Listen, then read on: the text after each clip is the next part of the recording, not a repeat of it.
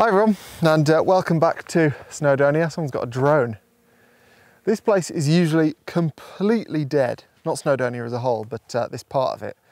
But even here, the car park is full at the moment. But this is the last week of school holidays, so hopefully everywhere will go back to normal as of next week. Anyway, I'm on my way up to the Dull in Bothy.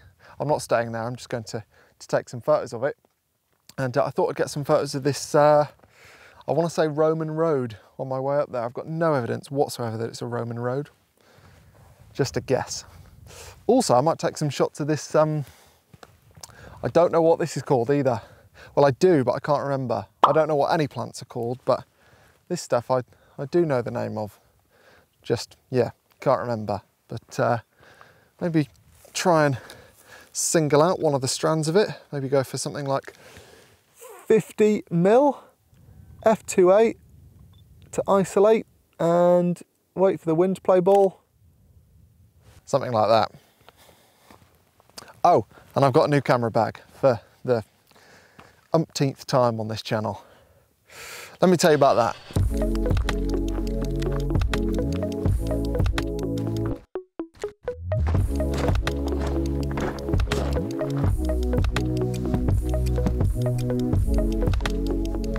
$70 mil, f2.8. Well, there really is a lot of nice colour around this time of year.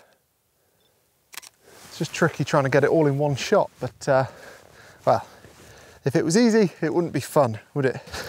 Right, camera bag. So, you might have noticed over the past couple of weeks, if you've been eagle-eyed, that I've had a different camera bag, which has been this camera bag. This is a Shimoda Action X 50, which is quite a bit bigger than the camera bags I've typically had. This is 50 litres, or can be 50 litres, or maybe it expands above 50 litres. It's about 50 litres, and typically in the past I've used bags of about 30 litres. So this has, in many ways, an unfair advantage when comparing it to my other bags, because I wanted a bigger bag. This is bigger, therefore it wins. Now, I asked on Instagram a couple of weeks back if you had any suggestions for bags, and lots of you said this, and luckily Shimoda sent me one. So they've not asked me to say anything particular in this video. They won't get to see it before this goes out, but yeah, just so you know, in the interest of transparency, they sent me this for free. Now, I feel like I make a camera bag video every year, and that's probably because I make a camera bag video every year. And I'm normally talking about the latest bag that I've got and whether or not it's taken me any closer to finding the perfect camera bag. It usually has. The big breakthrough I had a couple of years ago was that I found I needed a dedicated space, as this has, for camera gear. Now, a lot of the brands will make kind of inserts that just sit within the bag that you can take out if you so wanted, and it just gives you a nice dedicated space for all your gear. However, they also have room, as my previous bag did, for all the other stuff that you need to take on a trip. So, food, drinks,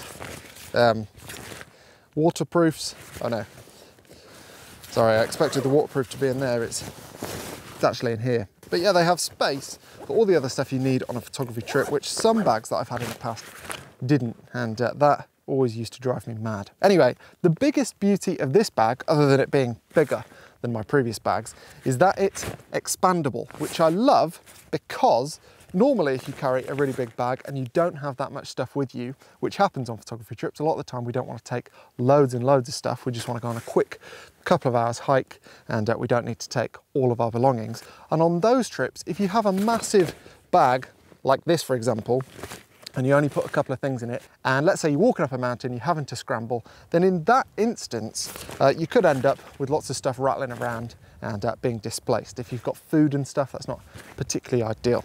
With this design, which is a roll top, you can adjust the size of the bag for whatever you have, which means that all of your stuff, photography gear and otherwise, will stay secure. And I really like that about this bag. It's also a hell of a lot more comfortable than my previous one. It's got kind of expandable shoulder straps.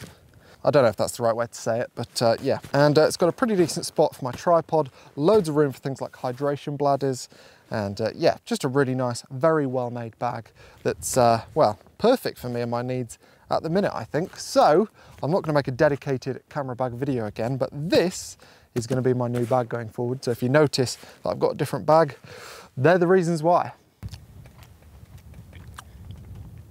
I must admit, I'm absolutely nowhere near the bothy yet. I've walked, I don't know, less than a mile from the car in about 2 hours. But there's just so much to photograph here. There's an old settlement down there that's surrounded by sheep at the moment. There's a rock with a tree growing out of it. Lots of sheep down there as well. Really know what's going on with that. Then there's wild horses over there. I could just stay around here, but I did tell myself to go to the bothy, so I will do that. Via maybe a little detour, going to check out that settlement. Just as soon as I've finished my sandwiches, which, when I have, I can pop the foil back in the bag and do the roll top even tighter than I did before to make sure that my banana doesn't get hurt if I don't eat that now. So, very clever.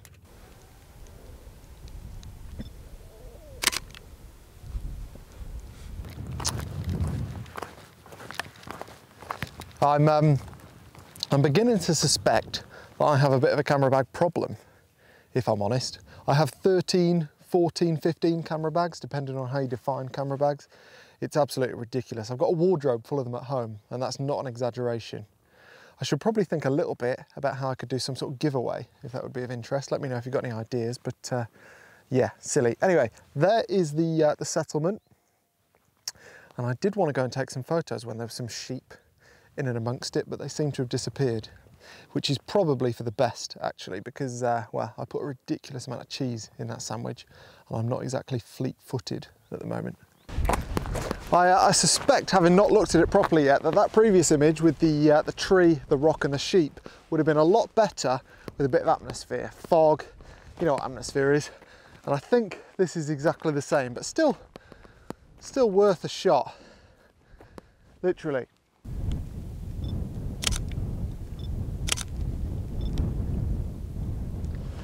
Oh, I did not check the map properly because I didn't sign up for boggy uphills. I was thinking about 5 minutes ago, this would be a perfect spot in winter. I mean, not as colourful, sure, but it'd be nice to do in winter, but this will be soaking in winter, impassable, I'd imagine. How's this for a cool ladder over the fence, by the way? 50mm f2.8. Lovely stuff.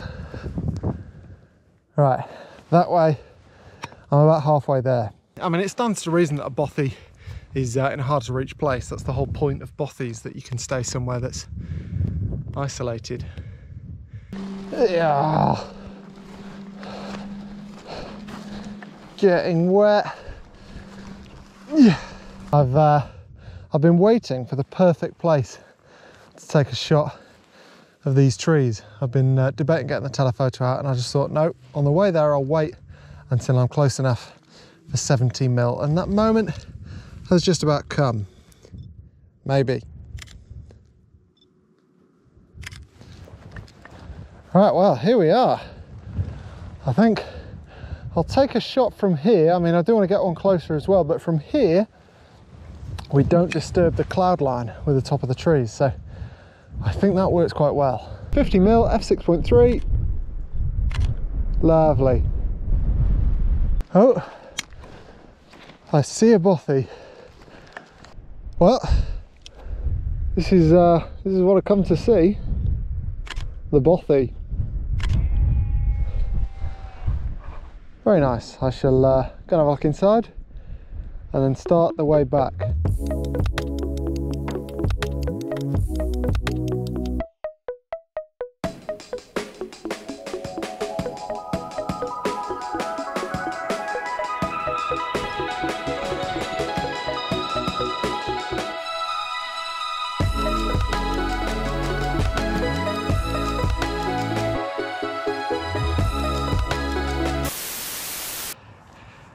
It's the next morning, and excuse my panting, I've just been walking uphill here in my local woods. I've come for a stomp, and yesterday, well, it sort of ended a bit strangely really. I got to the bothy, took some photos, walked around, but I just stopped talking.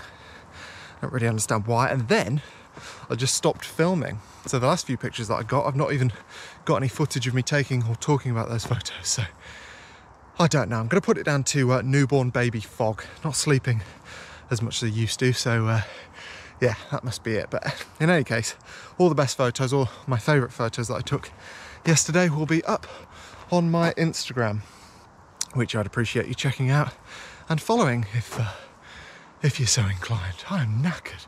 Anyway, I'm going to put it down as a decent reminder to try and talk through the photos that I'm taking, because I don't think I really do any of that compared to a lot of photography channels, and that's why I enjoy watching other photography channels, because I think you can always learn from what other people are thinking in terms of compositions and settings and choices that photographers are making. So I will endeavour to do a bit more of that, certainly more than nothing at all, which is how yesterday ended. Anyway, thank you for watching. Also, let me know what you think of the camera bag giveaway, because I've got maybe 2 or 3 bags to give away, and I do want to make sure that they end up at good homes where they're going to be used a lot. So if you can think of any way to monitor that, that would be fantastic, because usually when I do giveaways I get thousands of comments or whatever it is, and trying to work out who is the best recipient or recipients of those giveaways is, yeah, tricky. This little spot down here, I mean, I can't pretend I've just happened across this. These are my local woods. But I absolutely love this scene. It's probably a decent place to start my new hobby of talking through my compositions, actually. And I mean, it's just so easy. It's not quite as nice as I've seen it on other occasions. When the ground's wet, and if you use a polarizer, it's even more striking. And ideally, I'd love to see it when there was like a young deer, perhaps, kind of walking down this path, but maybe that's just ridiculously greedy. Use a nice wide aperture and just focus on the deer. It would be lovely, but I have never seen deer here, so it's unlikely. Anyway, I always typically go for about 30mm for this shot. I say always because I've taken it quite a lot over the past year or so. And essentially, I'm just trying to make sure that I get the detail in this tree here and that tree there, which really frames the path. So I'm going to shoot at f7.1 and focus somewhere in the middle of the frame, and that should give me a sharp enough shot for everywhere, because it's not a particularly deep scene. And yeah, as I say, 30mm, lovely. Just being careful not to chop off the bottom of this tree, because that would look a bit messy, I think. In fact, if I go back here, could probably go for 35 or even 40mm. See what that does, a bit more compression. Trouble is, then you end up with a bit of mess of the path down here, which I don't really want.